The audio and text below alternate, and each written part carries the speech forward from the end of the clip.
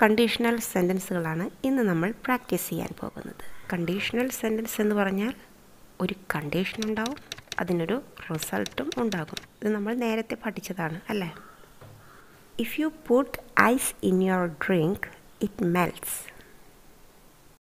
നിങ്ങൾ പാനീയത്തിൽ ഐസ് ഇട്ട് കഴിഞ്ഞാൽ അത് മെൽറ്റാവും, ഉരുകും, അലിഞ്ഞു പോകും. ഈ സെൻറ്റൻസ് നോക്കൂ, ഇതിലൊരു കണ്ടീഷനുണ്ട്, അതിനൊരു റിസൾട്ടുമുണ്ട്. If you put ice in your drink, പാനീയത്തിൽ നിങ്ങൾ ഐസ് ഇടുന്നുവെങ്കിൽ അതാണ് കണ്ടീഷൻ. ഒരു കാര്യം നിങ്ങൾ ചെയ്താൽ അതിനൊരു റിസൾട്ട് ഉണ്ട്. എന്താണ് റിസൾട്ട് ഉണ്ടാവുന്നത്? ഇറ്റ് മെൽറ്റ്സ്, അത് ഉരുകിപ്പോകുന്നു. അപ്പോൾ ഇവിടെ ഐസ് ഉരുകും എന്ന് മാത്രമല്ല പറയുന്നത്, അങ്ങനെ ഐസ് ഉരുകണമെങ്കിൽ അതിനൊരു കണ്ടീഷനുണ്ട്. എന്താണ്? അത് പാനീയത്തിൽ ഇടണം.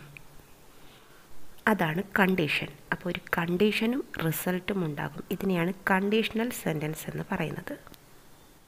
അപ്പോൾ കണ്ടീഷണൽ സെൻറ്റൻസുകൾ ധാരാളമുണ്ട്. 0, ഫസ്റ്റ്, സെക്കൻഡ്, തേർഡ്, മിക്സ്ഡ് ഒക്കെ കണ്ടീഷണൽ സെൻറ്റൻസുകളുണ്ട്. നമ്മൾ ഇന്ന് 0 കണ്ടീഷണൽ സെൻറ്റൻസുകൾ മാത്രമാണ് പ്രാക്ടീസ് ചെയ്യാൻ പോകുന്നത്.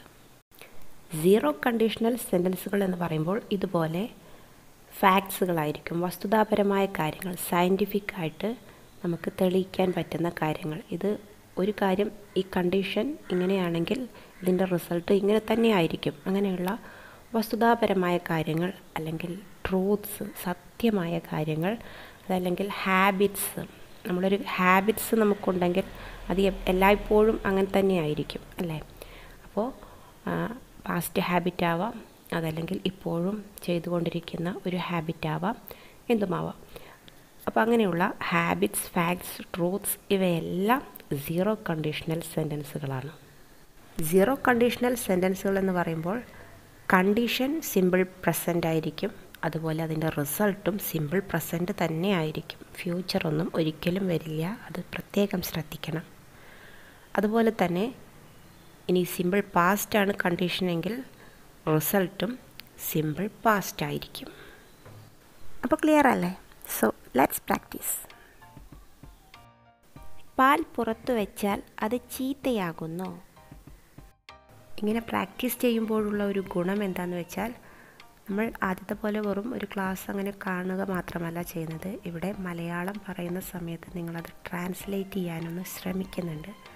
ആ ശ്രമം അത് മുഴുവനായിട്ടും കറക്റ്റ് ആകണമെന്നില്ല, എന്നാൽ പോലും ആ ശ്രമം അത് നിങ്ങളുടെ ഇംഗ്ലീഷ് ഇമ്പ്രൂവ് ചെയ്യാനായിട്ട് സാധിക്കും. അപ്പോൾ ഇതെങ്ങനെ ട്രാൻസ്ലേറ്റ് ചെയ്യാം? പാൽ നിങ്ങൾ പുറത്ത് വെച്ചാൽ അത് ചീത്തയാകുന്നു. If you leave milk out it spoils. ഇവിടെ നമുക്ക് ഇഫിന് പകരമായിട്ട് വെന്നും ഉപയോഗിക്കാം. When you leave milk out it spoils. പാൽ പുറത്ത് വയ്ക്കുമ്പോൾ ചീത്തയാകുന്നു. രണ്ടും സെയിം മീനിങ് തന്നെയാണ്. സൂര്യൻ അസ്തമിക്കുമ്പോൾ ഇരുട്ടാകുന്നു. When the sun sets it gets dark, അല്ലെങ്കിൽ if the sun sets it gets dark. നിങ്ങൾ ഫ്രീസറിൽ വെള്ളം വെച്ചാൽ അത് ഐസാകുന്നു.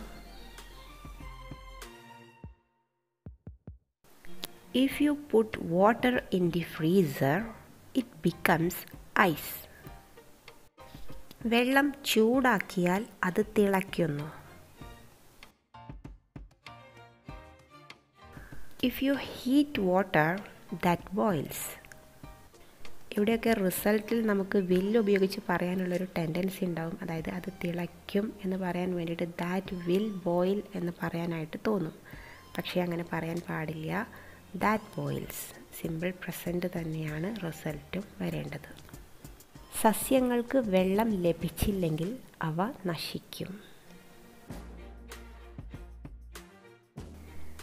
If plants don't get water they dye. വൈകിട്ട് 6 മണിക്ക് ശേഷം ഞാൻ ചായ കുടിക്കുകയാണെങ്കിൽ ഞാൻ രാത്രി ഉറങ്ങാറില്ല. If I drink tea after 6 p.m. I don't sleep at night. ഞാൻ അത്താഴത്തിന് വൈകിയാൽ അവർ എന്നെ കൂടാതെ കഴിക്കാൻ തുടങ്ങാറുണ്ട്.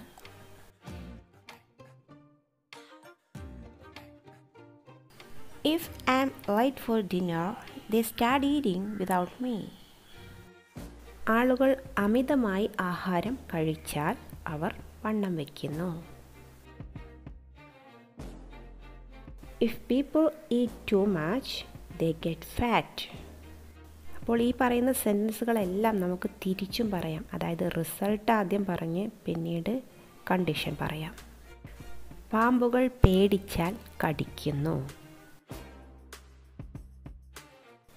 Snakes bite if they are scared. ഇതിൽ നമ്മൾ റിസൾട്ടാണ് ആദ്യം പറഞ്ഞത്. സ്നേക്സ് ബൈറ്റ് എപ്പോഴാണ്? കണ്ടീഷൻ എന്താണ്? ഇഫ് ദേ ആർ സ്കേർഡ്, അവ പേടിച്ചാൽ. ഭക്ഷണം കഴിച്ചില്ലെങ്കിൽ ആളുകൾ മരിക്കുന്നു.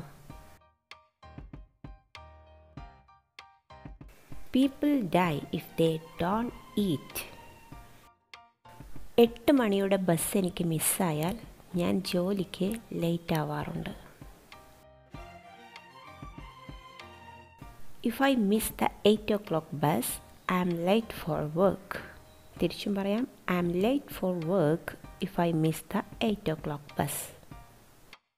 ഞാൻ ജോലിക്ക് വൈകിയാൽ എൻ്റെ ബോസിന് ദേഷ്യം വരുന്നു. My boss gets angry if I am late for work. നമുക്ക് വേണ്ടത്ര ഉറക്കം ലഭിക്കാത്തപ്പോൾ നമ്മൾ തളരുന്നു.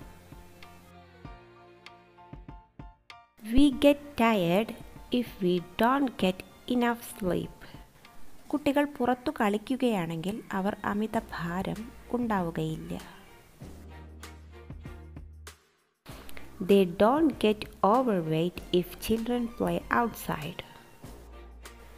ആളുകൾ മധുര പലഹാരങ്ങൾ ധാരാളം കഴിച്ചാൽ അവർ വണ്ണം വയ്ക്കുന്നു. If people eat too many sweets, they get fat. വെള്ളത്തിൽ എണ്ണ ഒഴിച്ചാൽ അത് പൊങ്ങിക്കിടക്കുന്നു. If you pour oil on water, it floats. നിങ്ങൾ വളരെയധികം ശബ്ദമുണ്ടാക്കുന്നുവെങ്കിൽ കുട്ടി ഉണരുന്നു. If you make too much noise, baby wakes up. എൻ്റെ ഭർത്താവ് പാചകം ചെയ്യുമ്പോൾ ഭക്ഷണം കരിക്കുന്നു.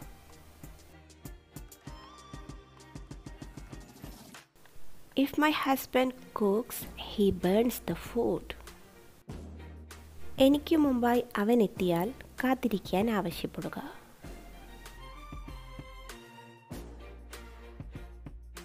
If he gets there before me, ask him to wait.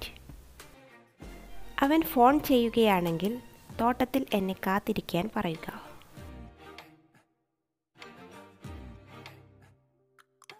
If he phones, tell him to wait me in the garden.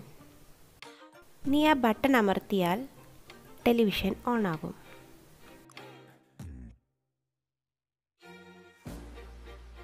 If you press the button, the television turns on. അമിതമായി വിയർത്താൽ നിർജ്ജലീകരണമുണ്ടാകുന്നു.